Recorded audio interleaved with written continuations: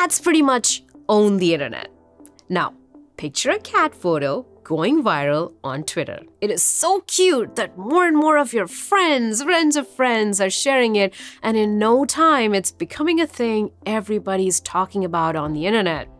But how does this tweet make its way from one person to another to millions and then hundreds of millions of people? How does Twitter make it happen? Imagine all of that data and numbers processing at a really fast speed. Hi, I'm Priyanka Vargadia, and this is Architecting with Google Cloud. I'm so excited to take you on this journey to explore how Twitter does it all.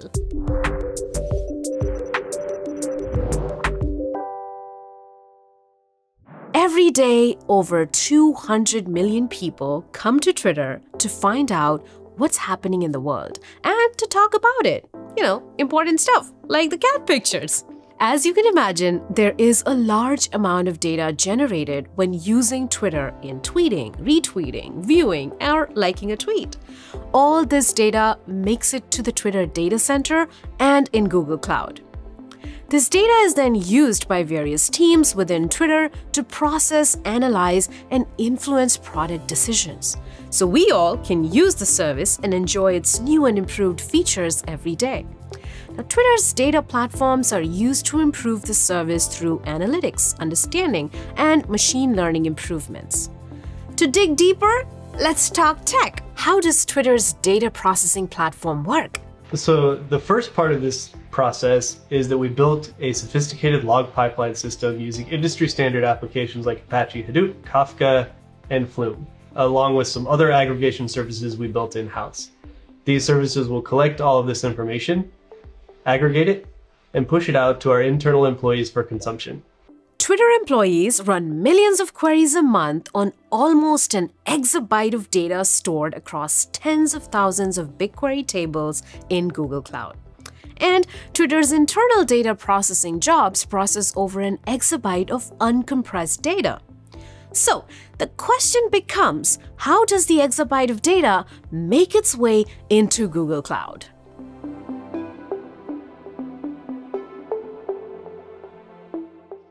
Yeah, thanks to the advanced data analytics capabilities of Google Cloud BigQuery, Twitter decided to move a majority of our analytics use cases into Google Cloud and power them with BigQuery.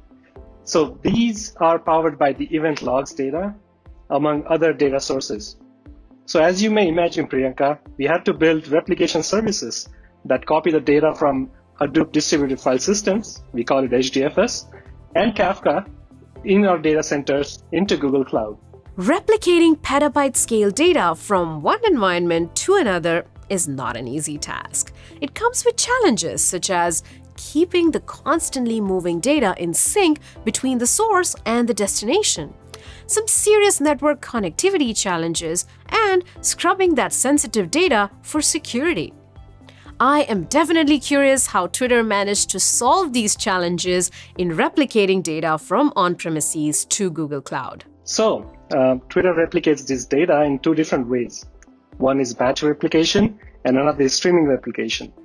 So we have a collection of tools and services to replicate this data in batch from HDFS, ranging from individual jobs to a platform-scale self-service solution. And these jobs and tools, they ingest data from HDFS to Google Cloud Storage and then Google Cloud Storage to BigQuery. Let's discuss about streaming replication service. So on the streaming replication side, we have a service called Sparrow that uses Kafka, Google PubSub, and BigQuery streaming to load data to BigQuery.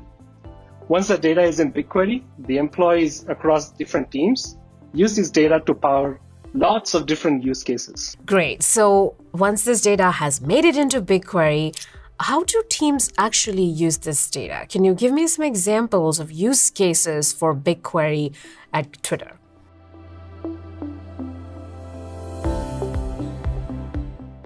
Yeah. So one such use case that we all experience when we land on Twitter homepage is our timeline. The timelines team creates machine learning models and performs analytics on massive timeline data stored in BigQuery. This is to ensure that we see the best possible tweets on our timelines. The other one, closer to my heart, is abuse detection. BigQuery ML provides anomaly detection capabilities, identifying data and observations that deviate from the common behavior and patterns of our data. But there are lots of other ways to do this. Let's see how the Twitter team handled abuse detection using BigQuery. Great question, Priyanka. So, using BigQuery and specifically BQML and SQL queries on top of our data in BigQuery, we can analyze interaction data like replies, content of tweets, and more from all of that data to investigate abusive behavior on the platform. And then using BQML with our own models, we're able to actually analyze those models and validate that they work for abuse detection. Using BigQuery has significantly increased the velocity of investigating these types of issues. We're talking about petabytes of data generated per day, and that needs an easy-to-manage, scalable storage and analytics system. So, how did Twitter manage the storage part of this puzzle?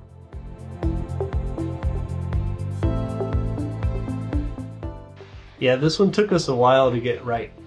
We ended up creating two different kinds of GCP projects, compute projects and storage projects, and we explicitly ensure that all of our compute-related things like data flow jobs or SQL queries run with BigQuery, for example, are run only in compute projects.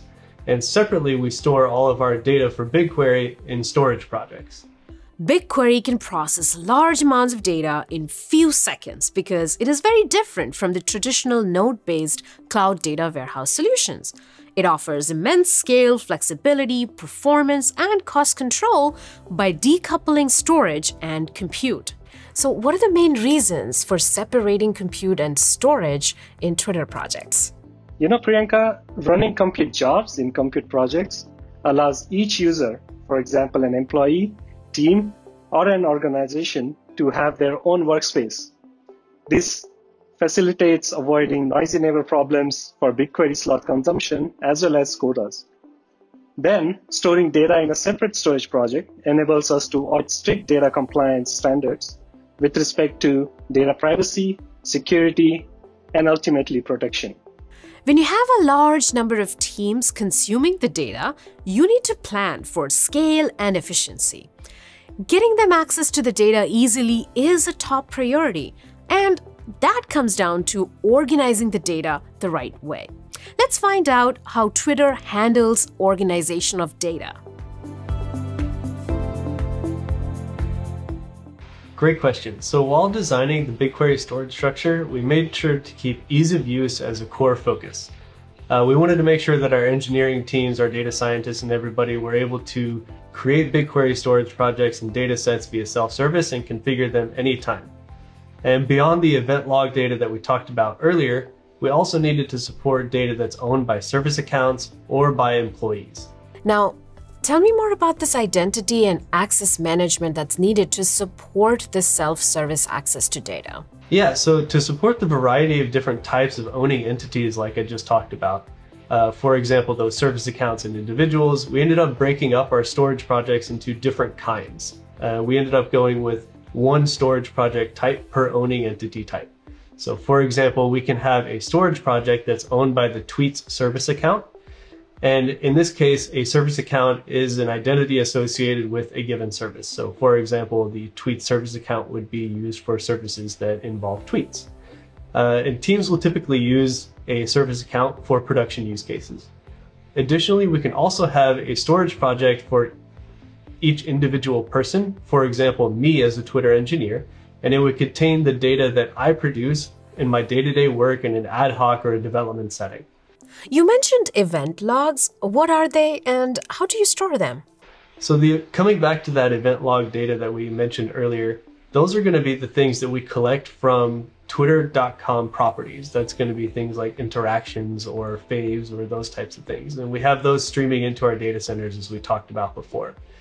But due to the large number of different types of log categories that we have, we decided to consolidate some of those where it makes sense. So instead of having a single log category stored in a storage project, we group them when it makes sense. This helps teams find related log categories in the same projects and keeps unrelated log categories in separate projects. And then to further simplify discovery of these log categories, we have a view project that contains one view for each of the backing log category tables. That keeps the experience of accessing them consistent with our on-premise solutions. There is a lot happening here, and just so all the configurations are taken care of and the data user can just use the data to do the analysis or use it in their projects right away, I'm curious about the provisioning process for the data storage structure in BigQuery.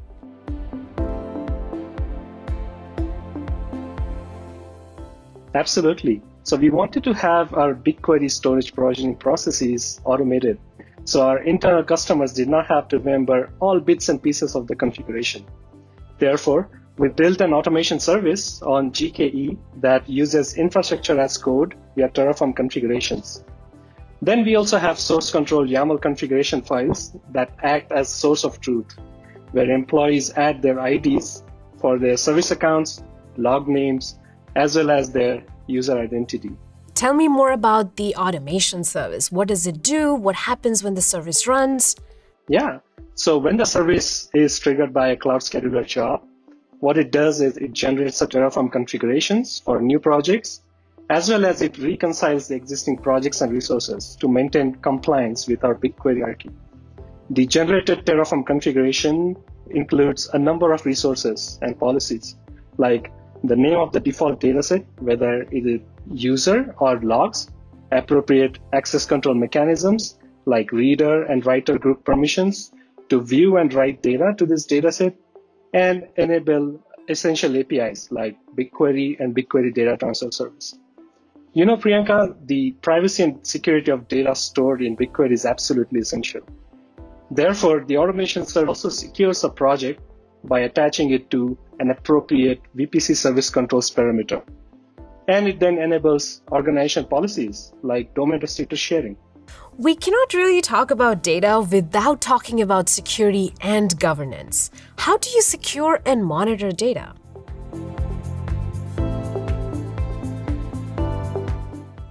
So within Twitter, we built a system that monitors all the different data across all of our different storage platforms. That includes things in BigQuery like datasets and tables, along with BigQuery models and other types of things. These services identify the different types of data stored, classifies those pieces of data into different classes, and registers that information in Twitter's internal metadata systems. This includes things like BigQuery datasets and tables, annotations on those tables, annotations on those models, classifications for them, and then setting appropriate retentions for those as well. Now, however you slice it, setting up a data platform is a challenge at any scale, but especially at Twitter's scale. Modularity is the key here, separating the storage from compute, which meant creating thousands of Google Cloud projects and datasets. I'm sure you ran into challenges that you had to overcome. Can you go over some of those challenges?